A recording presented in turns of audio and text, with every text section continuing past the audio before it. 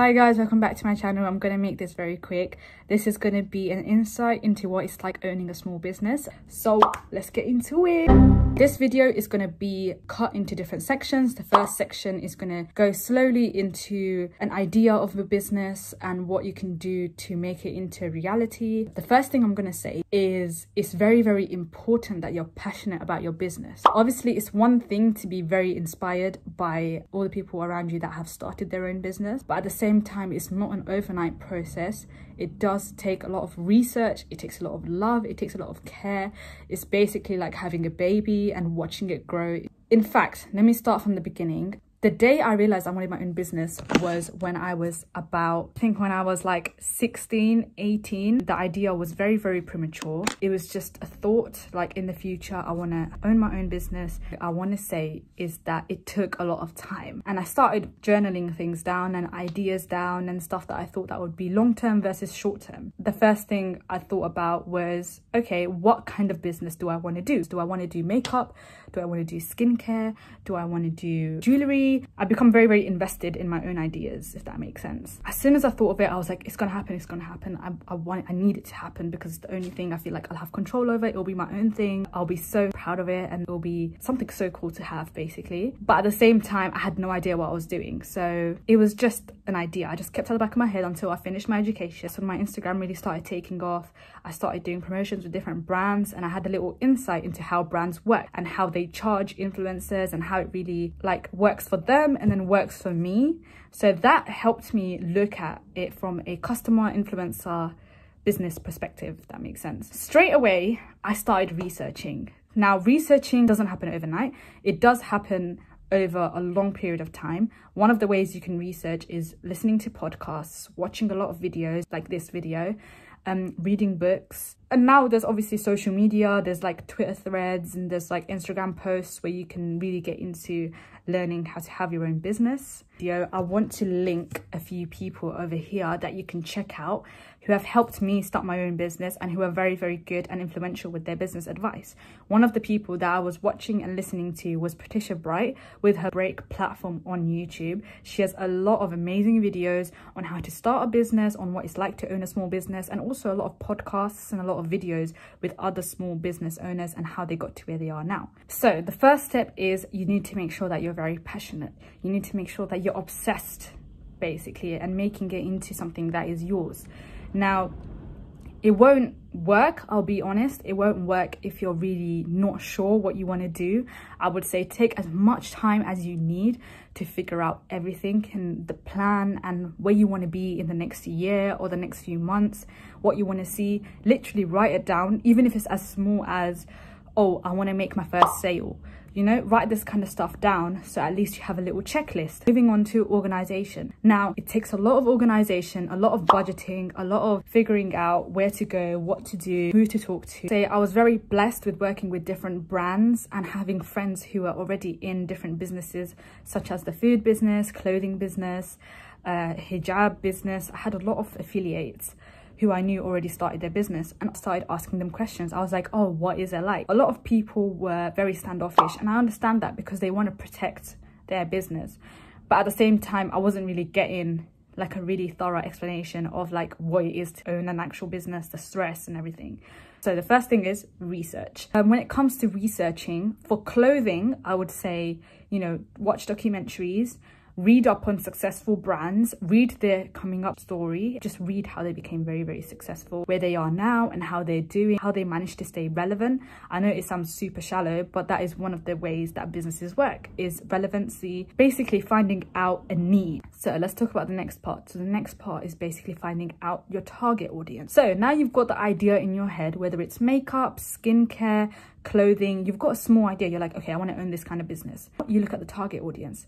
Do you want to make clothes specifically for girls? Do you want to make clothes specifically for men? Do you want to make clothes for modest fashion? If you're a little bit unsteady on what you want to do, I would say definitely take a step back, look further into researching what you relate the most to, because authenticity is one of the most important things when it comes to a business. If you're going into a business that you're going to have to specialize in regardless, like say you want to own a makeup brand but you don't know anything about makeup, it's a bit silly. But I know a lot of people who have managed to like really start off and then they research later. I would say don't take that risk. definitely research into whatever you want to go into. So now you found your niche. We're going to go with the example of maybe making modest clothing. Now it's, okay, what are the steps that I'm going to do to get to where I need to? Let's talk money. How much you want to invest. I get a lot of questions of, Dina, like, how much should I budget? How much should I invest? How much did you invest? I agree, it's very, very private questions, but at the same time, it does help someone who's trying to start off. So I'm going to try my best to explain this as simply as possible. The budget and how much you invest is very, very dependent on you as a person. It's not just a specific amount. It's not like you put in, you know, $1,000 and then you get everything that you want. No, it's very, very specific to what you're doing. So say if it's like modest clothing, I need to think about, okay, am I going to be making the clothes myself, or am I going to be manufacturing it and getting ready-made items? Now you have to decide, is it going to be something that's custom, like me making necklaces by myself, or is it going to be something that's going to be manufactured, meaning that you have to go out there yourself and find the supplier who makes what you want to make and add your little twist to it. Let's go with manufacturers. I get a lot of questions with, oh, where do you find a supplier, manufacturers? Guys, I'll be honest, this comes with research. So if you've already passed the initial step, which is researching exactly what kind of brand you want to go into, automatically I feel like you already know about the manufacturers that are out there and who will basically process the orders or the products for you, essentially. Such as if you're looking into makeup brands and you're watching documentaries on how they started up, you'll immediately see a trend of like how they got to know their manufacturers, how they got to get suppliers.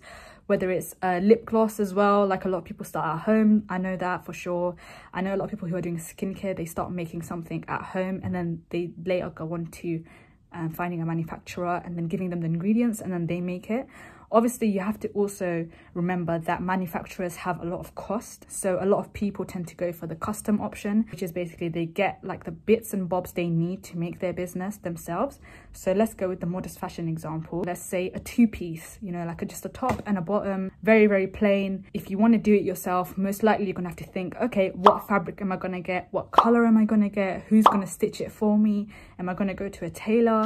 Where am I going to find the tailor? How much is it going to cost for me to get to the tailor? You know, you have to ask yourself a lot of questions. This is more very, very specific to what you want to do. Obviously, it's very hard for me to just list what kind of questions you would ask yourself because it depends on the business. Like if you're doing menswear as well, what kind of tailor would you go to? What kind of fabric? Is it heavy duty fabric? Is it something that's really hard to stitch up? You know, it's kind of stuff like that. Whereas if you want to do something that's manufacturer based, most likely more on the expensive side, because most manufacturers have a minimum order quantity. So this is something that manufacturers set in place for them to make profit and to make sure that you order a specific amount. So the reason why they do put minimum order quantities is so like basically people don't take the mick, especially because there's a lot of room for people to just be like, oh, can I get 5 pieces? And then they just cut. Obviously, it's not fair on people who are starting off, but it is something to remember. A lot of manufacturers you can find online, people have different ways to find the perfect manufacturer that is for them. That's either by finding if they give a good price, etc, etc, because at the same time these manufacturers have massive machine that mass produce only, so they can't really make one item and that's it. If anything, they will ask you to pay for a sample item. So a sample item is most of the time a bit more expensive than just ordering like 100 of one item, but it is worth it because you might have something in your head, but say if you go to the manufacturer, they might make it into something else. So that's where the step comes in for detail. It's very, very important that you put details in with manufacturers or custom made orders. You make sure you have a blueprint essentially that anyone else can follow, because when you do start to blow up or when you do start to get really big and get a lot of more customers, it's going to be very difficult to do everything by yourself. So it's important that you keep a blueprint of everything that you do and you keep a folder of budget plans, how much you've spent, all the steps that you've done, because there will come a time where you want to go back and then see what you did and maybe try and recreate it again. So yeah, one of the best things that I did was make sure that I keep a copy of everything that I've done, whether it's very, very small, all the way down to my logo, because I found myself last week trying to look for a new logo design or something new that I could try out, and it was really cool to have my logos printed out and to be able to reference each and every one of them. So as soon as you have something in your mind, write it down and keep track of it. One of the main things is definitely overcompensating, being prepared. I think of everything that can basically go wrong. As ambitious as you should be when owning a business, I do make sure that I have a reality check with myself before I launch or every time I restock? Can my delivery people mess up again? Is there anything that's broken? Is there anything that's damaged? Is there any liabilities? So definitely overcompensate. It could be something as small as making sure that you have enough ink for printing out paper. But yeah, I'm aware for the community of small business owners who don't have a car or even a vehicle at hand, especially now during this pandemic. It's very hard to just take all your deliveries on a bus or a train. Another thing I would say, a big tip, is do everything that needs to be done at nighttime so you can be more productive of the day, especially if you're someone who sends out physical parcels and not a service. And you're not wasting your day doing things that you could have done in the nighttime, such as researching, or if you need to order more stock, I would definitely recommend doing that in the night. That helped me so much, especially when I found myself trying to print out receipts in the morning when I could have easily gone to the post office and sent out parcels for it to be delivered the next day. And that literally set me back 2 business days, and that set back the customer receiving their item. Obviously, it doesn't seem bad, but if you're someone who ordered something, you would expect it to be at your doorstep right away and with no delay. Okay, so I want to spend this part of the video answering most asked questions that you guys have sent in through Instagram accounts, the business account and my personal account. Someone asked me about promotions. So I have been lucky and blessed enough to not have to pay someone to do my promotions, as I have my own platform that I'm able to promote on, especially taking in the blessing being a big account as well and having a big reach with other people from all around the world. I feel like I'm blessed in that sense. I don't have to pay anyone for advertising, but I do believe that if it's someone that's just starting up a small business on Instagram, I would definitely say it is very beneficial to do promotions to get yourself out. Now, I've had a few friends who started off their business and they weren't social media influencers, and obviously they did not have a ready-made account for them to promote on, and it is a very popular method that is used by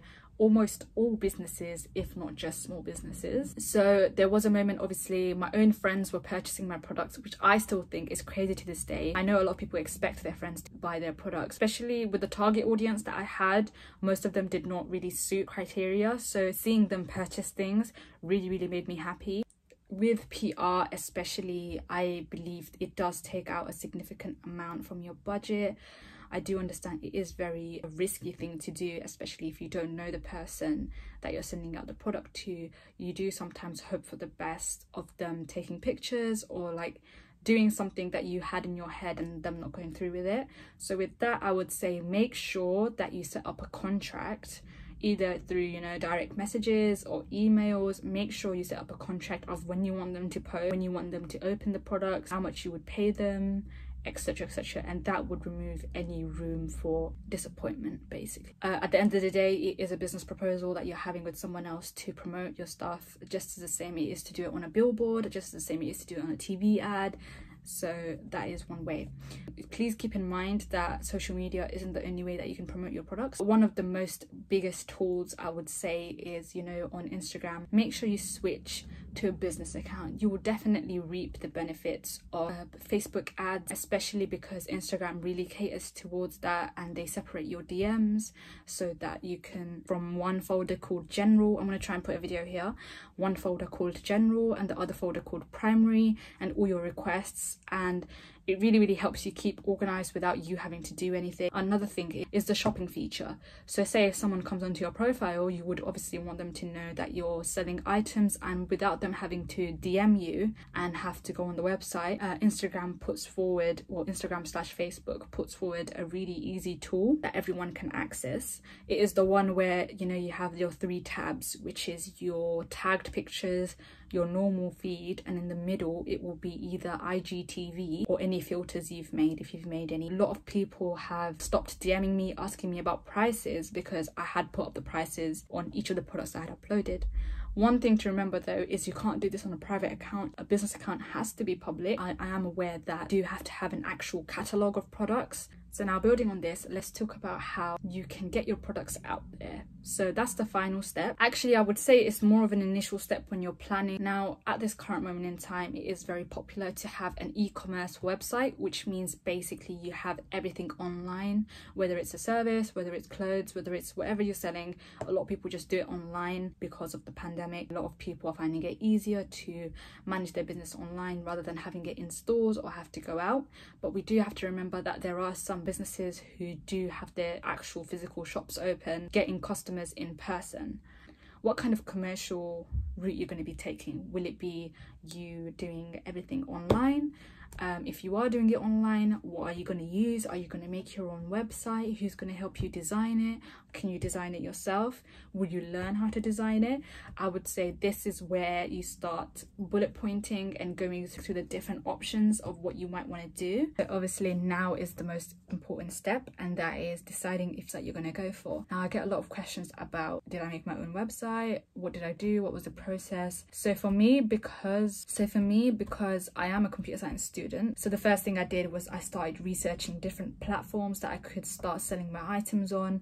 And the first thing that crossed my mind was I can make my own website. I have been at university, even before university, I was able to make my own website. And you know, even with back in the day, you know, with Tumblr, a lot of people could edit their code. I was basically one of them. I would always edit my actual code, my HTML code, my JavaScript, so front end and back end coding. I feel like that was my big step into the coding world, whether it is something that's unpredicted. So my initial website was coded. However, I had issues with processing fees and for people to pay online. I had a very basic website at first, with literally just a HTML website, just a bit of front end coding to display all the products that I had, nothing that where you could actually make payments. So when it comes to that, it is very difficult to set up payments on a website. I feel like that is the most hardest thing ever to do. Recommend one of the best ways is Shopify, Wix, Squarespace, Etsy and Depop. I feel like those are very, very popular methods that people use. With Shopify and Wix and Squarespace, it is very straightforward. All you have to do is sign up. It is a monthly payment, so you do have to pay for a domain name. If you aren't aware of what a domain name is, get researching. But as far as I'm aware, Shopify makes it extremely easy for you. All you have to do is upload your pictures and then they handle the rest. But that comes at a fee and a cost. So you do have to be aware of that. You do have to be aware of monthly payments, direct debits, and that's where you start budgeting and putting it into a financial plan, trying to see, okay, can I pay for this? Can I pay £20, £30 a month just to hold my website? Will I make enough profit? Will my profit cover it? You know, you have to really start asking yourself these questions. That's what I found myself asking. Eventually, obviously, I had to invest into a processing fee. That is basically the fee that the bank takes for processing payments. Even after all this, I think Etsy and Depop are a really good example. Depop, I believe, take 10% of whatever you make. So it is important for you to add on that 10% when you're selling the product so you can cover that fee. That could be anything from like £1 to, you know, £10, £20, depending on how much your actual end product is. So you have to actually consider that. I'm not sure for Etsy. I've never used Etsy to sell items, so you might have to check with the terms and regulations for that one. But I am very sure of Depop because I've sold a few things there and they do take a cheeky little £2, £3 from any £20 that you've made. So another thing is, obviously, if you don't want to go, if you feel like, okay, this is too much, like I have to figure out a domain name, you have to buy your website name, like whatever name you want it from something like GoDaddy, and you pay for like I think a year. Some of them are like as cheap as 99p, but it does depend on what kind of website you want. Mine is dinara.shop. I wanted to get dinara.co.uk, but it did turn out to be a bit more expensive, so I just left it. I chose dinara.shop, and it is very simple. Simplicity is key here. You wouldn't want something that's a really long website that takes a lot of memory space. It is business at the end of the day. You would want someone to remember your website. I think the last final step would be what delivery service you're going to go for, whether it's Hermes, Royal Mail in the UK, or FedEx, or Parcel Force, or DHL abroad. You're going to have to decide who's going to do your deliveries for you. Because in the UK, as far as I'm aware, there are some delivery services who aren't particularly reliable, especially at this time due to delays and due to the virus.